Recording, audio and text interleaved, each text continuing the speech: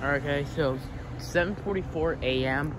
and it's like slightly flurrying. It started also at around maybe 11 o'clock or something.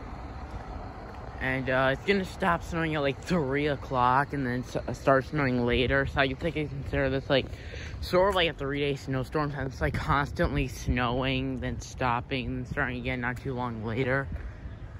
From like late at night around 11 o'clock to some point tomorrow.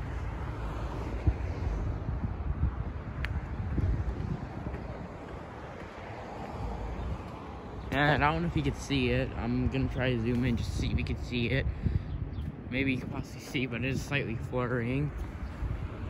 But I will make a video after school later if it's still flurrying, since it says it's gonna stop at 3 and then start later.